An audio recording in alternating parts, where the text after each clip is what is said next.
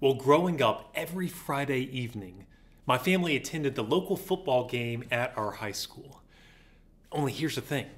The reason we attended that game was not to cheer on the football team, or the cheerleaders, or even the school.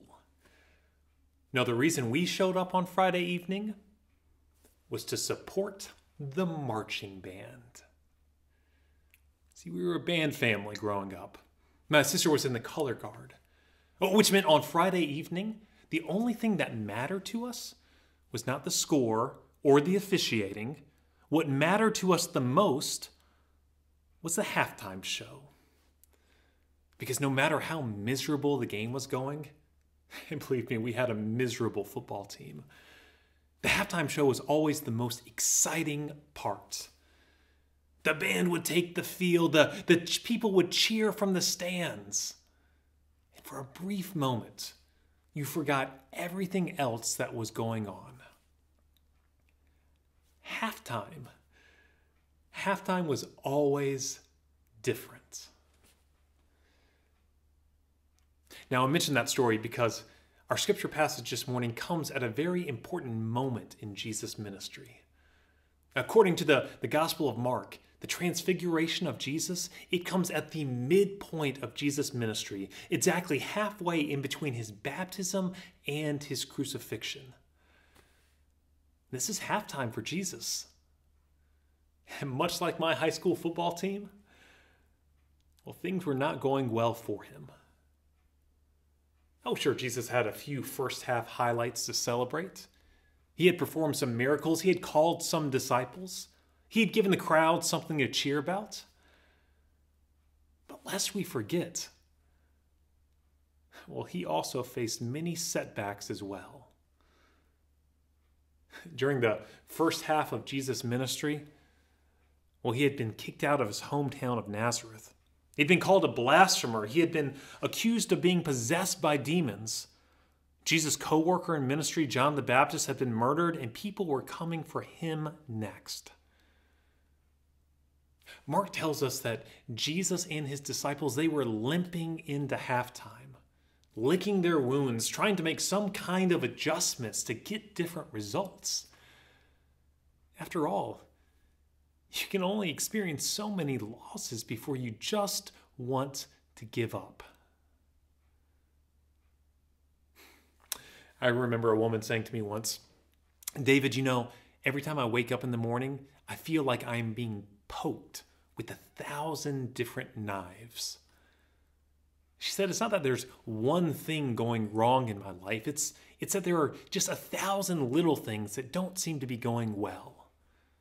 I mean, there's the frustrations at work. There's the frustrations at home. There's the frustrations with the kids. And most days, I feel like I am failing at everything. Yes, I don't think any of us would have blamed the disciples if they didn't want to give up at this point. I don't think any of us would have faulted them if they didn't just want to throw in the towel and not come out for the second half. After all, isn't there a mercy rule? You can only take losing so much before you begin to lose hope.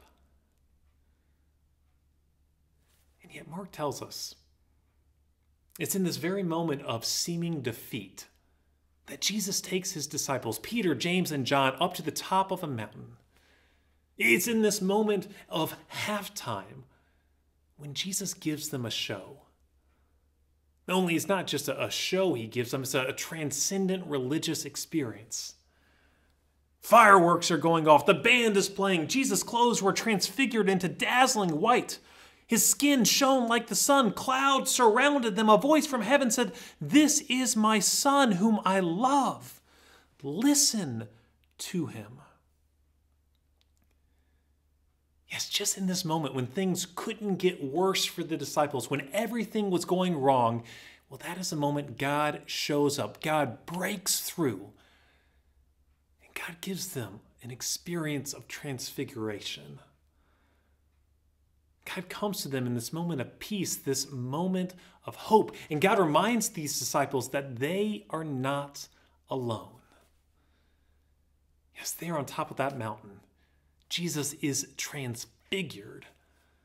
And for the first time, the disciples know that no matter what they face in the second half, no matter what is going to come their way, they're going to be okay. I went to pray with a man before surgery once. And he said to me, David, the strangest thing happened to me last night. He said, I was going to bed and I was worried about the surgery. I was anxious about how it would go. I was anxious about the recovery. My mind started racing just thinking about what the next few weeks would be like. And the more I thought about it, the more worked up I got, and I started to worry that I wasn't going to go to sleep. But then this moment happened, when this peace just washed over me. And I didn't ask for it, and I can't explain it, but it was like I knew everything was going to be okay.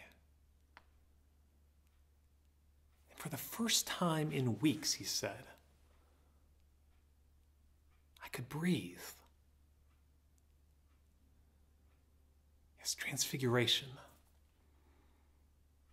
Those are those moments when God shows up in our life. And God gives us a glimpse of a greater glory. That transfiguration, it's what happens when God comes to us in the midst of our defeat, in the midst of our struggle.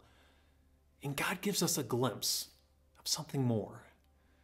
That we see the world not only as it is, but we see the world as it could be. A world where laughter replaces tears. A world where hope replaces despair. A world where faith replaces fear. And no, you can't control these moments. The Spirit blows where it chooses. Don't forget, 9 of the disciples did not have this experience on top of the mountain. Theirs would come later. But these moments, well, they give us just what we need to keep moving forward. They don't last forever, but they last long enough. Yes, there, in the middle of the gospel, in the middle of his story, Jesus is transfigured. For the first time in weeks, the disciples can breathe. Close with a story. About 9 years ago now, right when I moved to Pinehurst, I was going through a very frustrating time in ministry. Now, don't take it personally. It wasn't you. It was me. Maybe it was a little bit of you as well. I mean, there's plenty to go around. It's just moving to a new place is hard. It's frustrating. It's stressful. Learning a new congregation, meeting all these new people, trying to get it set up in a new community.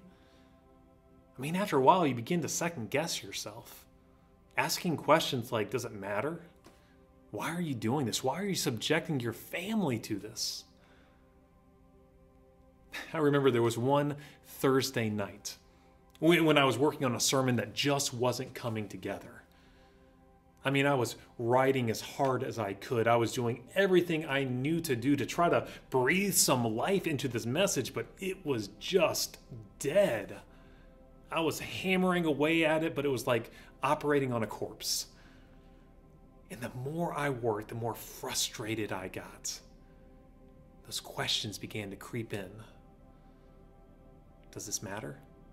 Do you matter? Is there a point in any of this? Well, I was just about to give up, throw in the towel for the night, when suddenly I saw I had an email. It was 1:31 in the morning. The email was from one of the kids that used to be in my youth group in Atlanta, back when I was a youth minister. Now, I had known this kid since he was 11 years old, and now he was in college. In fact, I had tried to reach out to him a few years prior, but, well, you know college kids. They're busy. And he never responded. Until that moment. This is what he said. He said, David, I just wanted to send you a message and catch up. But I saw you sent me a message and I never responded to it, so I truly apologize for that. I hope all is good for you and for your family. I've been listening to your podcast recently and they really got me thinking. I first wanted to thank you for beginning my relationship with God and trying to answer all of my ridiculous questions when I was young. It meant a lot to have you to look up to as such a great role model. You have been a huge influence on my life, and I really wanted to thank you. My grandparents always ask if I have spoken with you because they think the world of you and Carolyn. And I also just watched our youth group video you made, and I was thinking about all of the great experiences we had. And I will always cherish what you did for us. Without you, I don't know if I'd be as strong in my faith as I've become. It's been great getting to hear your message, and I look forward to being able to follow along. I hope Carolyn and Addie are doing well and that Pinehurst is treating you all right. Much love, Vance. With that, I closed the computer. I cried. Because it was like all of my frustration, all of my anger, all of my disappointment in that moment was transfigured. I know that moment, it didn't last forever. But it was enough.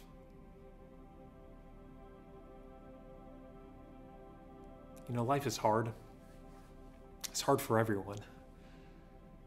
There are disappointments, there are frustrations, and there are losses that we all experience. And anyone who tells you anything different, well, they're selling you something. But never forget, there are moments of grace as well. There are moments when God breaks through into your life and God gives you just what you need to keep moving forward. Yes, it is halftime in the gospel. It is halftime in your life. And the band has taken the field.